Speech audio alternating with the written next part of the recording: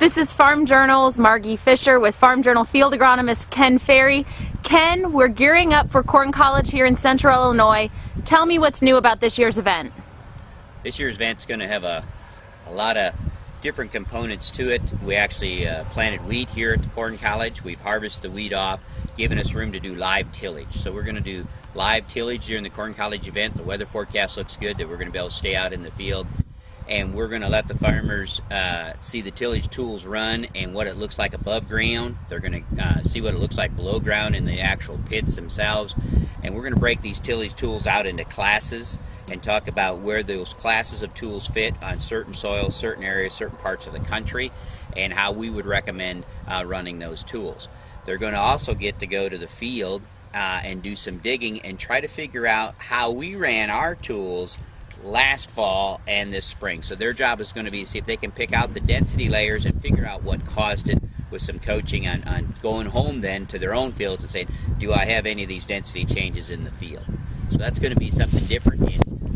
We did some test running on it. It really looks good, and the weather, I'm excited that we're going to have some pretty good weather to keep us dry so we can do this tillage all week. You talk about it staying dry out here. A lot of farmers have actually been plagued by water issues, whether being too wet or too dry this year. Tell me a little bit about how we're centering over the issue of water at this year's event. Water's kind of a theme to this event. I hear a lot of growers say, well, I can't make it rain, or I can't make it stop raining, so I do the best I can and live with the weather conditions, and that's quite a bit of truth to that, but the reality is they have a lot of effect on how they manage the water that they're given. So in this event, we're going to talk about water in general. We're going to talk about how they can manage it in the big ways, of course, irrigation and drainage. And we're going to talk a little bit about how to do both of them right, or how the different concepts or ideas to, for instance, drainage. We're also going to focus on what uniform soil density does to water management.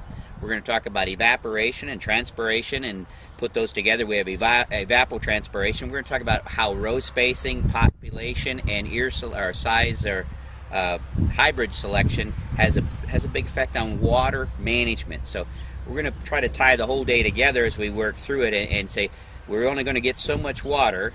Now, how do we manage that water, and how do we get the best or most bushels out of that?